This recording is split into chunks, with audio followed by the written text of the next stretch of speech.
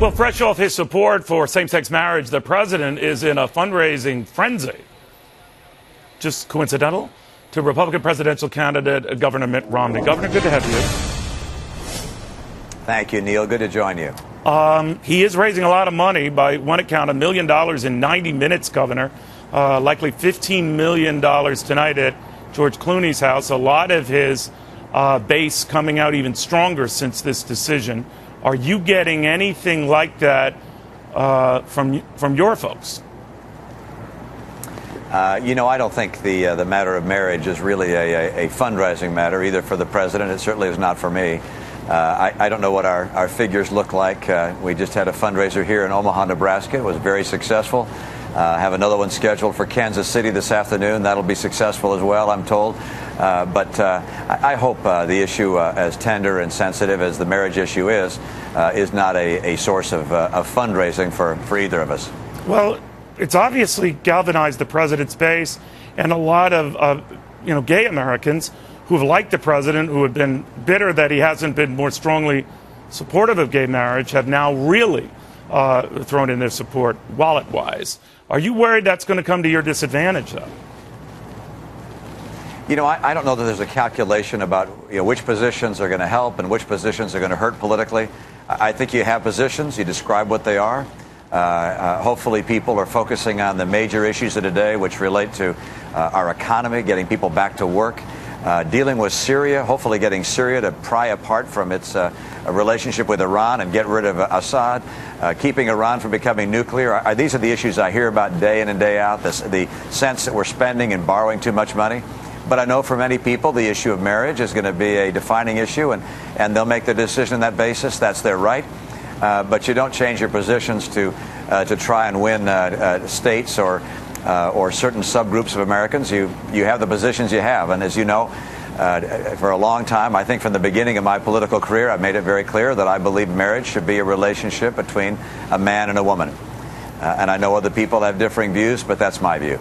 President, in an attack ad that's already out now, Governor, maybe in response to and a quick follow-up from this decision yesterday, that you've been all over the map on this issue, that you are against civil unions. You've said this is a state issue. Then you've said that maybe it's the federal government that should handle it through a constitutional amendment protecting marriage between a man and a woman. What is your firm position? Well, thank you for any confusion that's there. Let me make it very clear, which is that my preference would be to have a national standard that defined marriage as a relationship between a man and a woman. That would then allow states to determine what rights would be provided for people of the same gender that wanted to have a relationship. There could be domestic partnership benefits, for instance, where one state might decide to provide hospital visitation rights. Another state might decide to provide that as well as benefits of other kinds. States could have their own decisions with regards to the domestic partnership rights. But my preference would be to have a national standard for marriage, and that marriage be defined as being between a man and a woman. Gays quickly interpret that, Governor, as being discriminatory to them, and that a President Romney would etch in the Constitution something that discriminates against a large swath of people in this country, gays. What do you say? We as a society take action which we believe strengthens the nation. I happen to believe that the best setting for raising a child is where there's the opportunity for a mom and a dad to be in the home. I know there are many circumstances where that's not possible, through death or divorce. I also know many gay couples are able to adopt children. That's fine. But my preference is that we encourage the marriage of a man and a woman, and that we continue to define marriage as a relationship between a man and a woman. Some have likened this to sort of like the civil rights movement all over again, and that the gays' push for rights is very analogous. What do you say? I don't see it in that light. I believe that my record as a person who has supported civil rights is strong and powerful.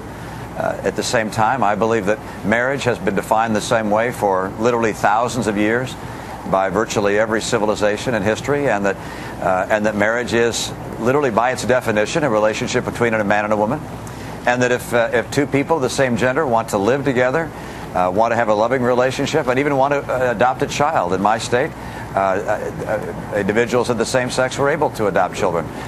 In my view, that's something which people have the right to do. But to call that marriage is, in my view, a departure for the real meaning of that word. The president yesterday, Governor, had said that he was persuaded to this view because he had talked to his family, talked to his daughters. I wonder if you talked to Ann about this. Does she concur with you, your wife, your sons, your grandchildren? Are they all on the same page? I actually believe, despite the fact that I have a pretty big family, yes, we're all on the same page on this. I know Ann is, of course. As I go across the country, I know that even with my party, there are people who have differing views on this point. And recognize the Republican Party does not consist of people who all have the same views on all the issues. And this is an issue which you can't really convince someone about. It's something which you either believe one way or the other. It's very much like the issue of life. And we come down on different sides of this issue after giving it careful thought and consideration. I respect the right of the president to reach the conclusion he has, and I presume he respects my right to hold to the position that I've had from the beginning of this topic being raised. Another topic that was raised, and its timing might have been just coincidental, but this front page story of today's Washington Post, going back some 50 years almost to when you were in prep school, and a certain hazing incident which against a suspected homosexual student, and that you led that hazing incident. I guess the kid had dyed his hair blonde. You and some buddies didn't like it. You forcibly pinned him to a table, cut his hair.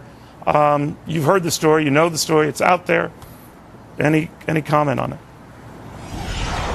Well, first of all, I had no idea what that individual's sexual orientation might be. Going back to the 1960s, that wasn't something that we all discussed or considered. So that's simply just not accurate. I don't recall the incident myself, but I've seen the reports, and not going to argue with that. There's no question but that I did some stupid things when I was in high school, and obviously if I hurt anyone by virtue of that, I would be very sorry for it and apologize for it.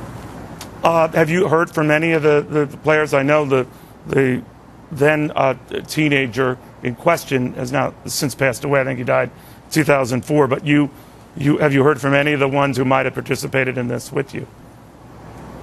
No, I haven't. Okay. I could switch gears a little bit because many are looking at this entire issue, Governor, as being an enormous distraction, maybe deliberately planted. That is what House Speaker John Boehner said, to get the attention away from the economy. Do you think that's the case? Well, I think you're going to find throughout this campaign season that the president's team will be doing everything in their power to try and hold up various shiny objects. Many of them will be with regards to me. Some will be with regards to the president's policies or promises of some new major giveaway. All these things designed to take people's eye off the ball, which is the massive deficit this president has put in place, his inability to develop our energy resources in this country, his Obamacare, which is not attractive at all to the American people, and an economy which is stumbling along, which should have recovered a long time ago. And as a result, a lot of people who are out of work. Those are the things I hear about when I'm campaigning day in and day out, and taking questions from people on the rope line, in small meetings, and in town halls. It's the economy which is the focus of what they're talking about, and obviously the president doesn't want to talk about that. You've been talking a lot, and one of the reasons why you're in Nebraska today, you've been all over in that region, oil-rich region of the country. You've been talking a lot about the energy situation. Gas prices have been climbing and all of that. But over the last, almost 3 weeks now, they've been sliding. Gas prices are going the other way, and Democrats have been saying it's because the president started targeting speculators, jawboning about oil companies, and he's the reason why they're coming down. What do you say? Well, I think his explanation a couple of weeks ago when they were going up was it was all because of the speculators. Right. So I guess now he wants to credit the speculators for them coming down. Look, energy prices are driven by supply and demand, and that's as it has been. It's as it's going to be in the future. And the truth is that the president has restricted supply development in this country by holding off drilling in the Gulf, by holding off drilling in the Outer Continental Shelf, by holding off drilling in Anwar. of course, by threatening the supply of natural gas, by talking about the federal government regulating fracking, stopping the pipeline, Keystone Pipeline from Canada. Look, he is doing almost everything he can to make it harder to develop energy resources in here, and we're going to be paying for this in the years ahead. And the reality is we have more oil production in this country today by virtue of decisions that were made long ago, including by his predecessor. He has cut back the number of licenses and permits on federal land by over half. And so he deserves no bow for the fact that energy prices now and then come down. I sure hope they come down, but it's not because of his policies. Well, you know, they've been jumping ugly on you, that is Democrats as well, Governor, over your comments that you should take part of the credit for the auto industry comeback and the auto bailout success. The president termed it an etch-a-sketch moment for you. Former Michigan Governor Jennifer Granholm said that you knifed us in the back for taking the auto rescue credit.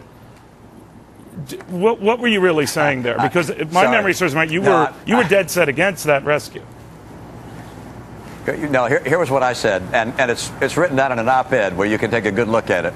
This was when the auto executives went to Washington, flew down there in their company planes, and said they needed a bailout.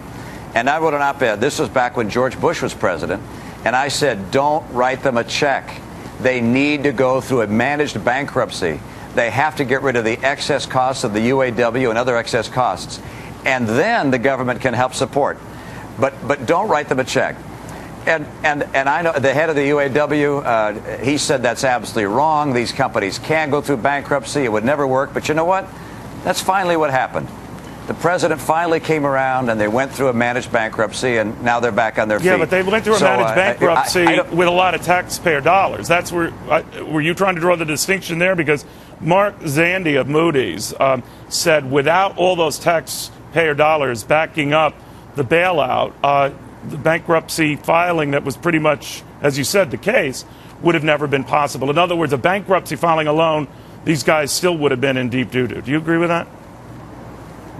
Well, what I said at the time was, in that op-ed, I said is they go into bankruptcy if government support is needed.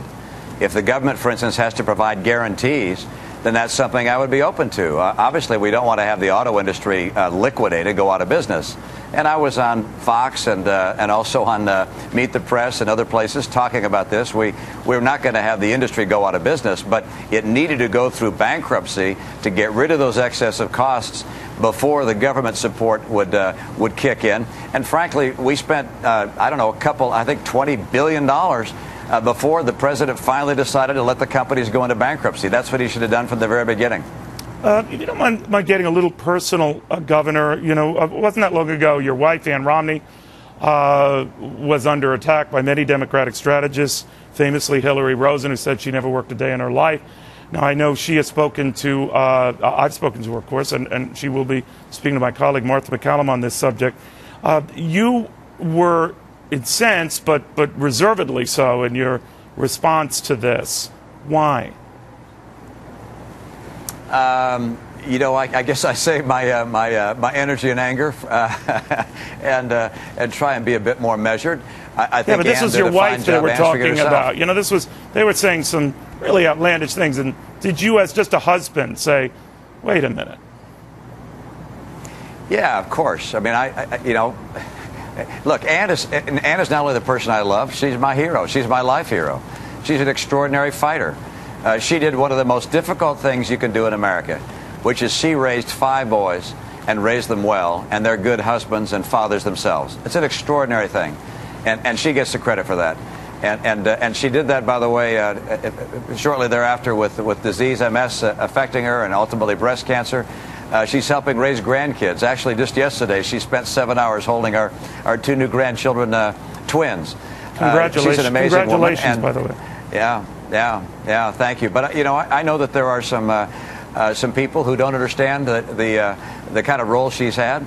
And I try and not worry too much about what other people say. Does it bug you, though, on the campaign trail itself, that you're portrayed as just not hip? You can't sing. You've said yourself you're not cool. The president's cool. He can sing. It almost makes you wonder whether you need a hip or cool running mate. I think I can sing. Come on, Neil. Well, you're better than me, but then again, everyone is. Look, but you know that comes up again, and that's what you're up against. I'll do a sing off, you know, and you know, I don't think I'll play the president a round of golf, but I'll be happy to take him through a water ski course. I mean, we have different skills and different interests and different hobbies. I must admit that my kids and my grandkids are my hobby, and consume a lot of my interest and attention. But people are going to get to know me better. And, you know, Ann says there's a wild and crazy guy locked up inside of me. She has said that, right. Now and then I let him out. All right. But I guess to the point, I did actually have a serious point about whether your running mate should be counter to at least your image. You're sort of buttoned down, very serious, you know, this corporate guy, and then maybe your running mate should be a little younger, a little looser. Maybe a Marco Rubio comes to mind. What do you think? I don't know if you're available, Neil, but I appreciate the input. Can't sing. We're doomed. I can't sing. Okay. Frankly, I think what the American people would look for in a vice president is someone who they believe could be president if that were necessary, and that's probably the quality that's most important. Very quickly and very finally, Governor, there's a distinction in some of the polls that show how registered voters feel versus most likely voters. Our Dick Morris has been looking at this most likely voter type polling that shows you doing much better among that group that is, again, most likely to show up at the polls, we're told, and that you could be doing markedly better than the media officially says. Now, you and your guys crunch these numbers. Is that the case? Is your data telling you that? You know, that's encouraging. I had not heard that. I don't look at a lot of polls, to be honest, Neil, because I happen to know that 6 months out, they really don't tell you much of anything. It's going to be very different between now and November. My guess is at some point I'll lead. At some point he'll lead, probably by a lot in both directions. But at the final analysis, I expect the American people are going to say, who is it that will make sure that we have an America that creates the kind of jobs and the rising incomes that we need and that our kids need, and that can slay this deficit beast? And I can, and he can't, and I've proven that, and he's proven that he can't. So I think that's how I win. Governor Romney, thank you for taking the time. We appreciate it. Thanks, Neil. Good to be with you. Governor